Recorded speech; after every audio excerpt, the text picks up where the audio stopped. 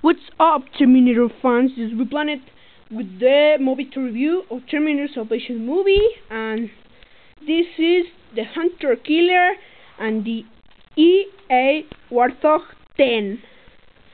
First, the Hunter Killer is the first kill machine, flying kill machine of Skynet, and it appears in, I think, in Terminator 1. In the vision of Rift, but it's done important too. The EA Warthog is pretty Blair, because in the movie, in the foreign movie, Blair go with a partner, and the partner lamentably die.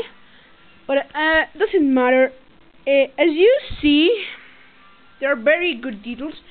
Very good paint off. Skynet is a very special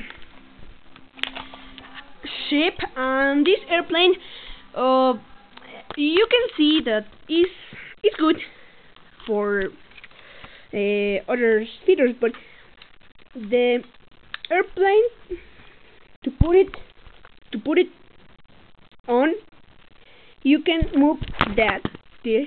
And yeah, you can stand off.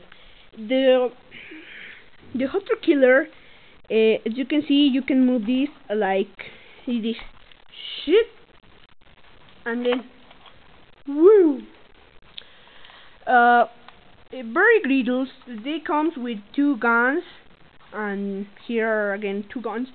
Very good detail that I like too much is this and this. You can shoot other Terminator, and a little is this. You can stand up the Hunter Killer, and they appear like a chicken. For other details, you can put here your T700 will come with here, and you can also buy the T700 without the ship.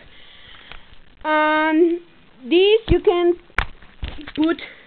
put a Blair here.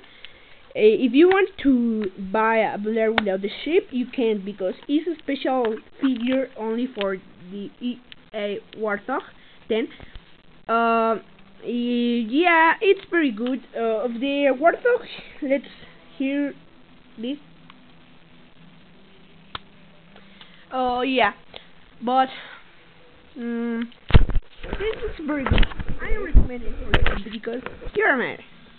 This is WePlanet Colin with the Transformers, with the Terminator movie toy review.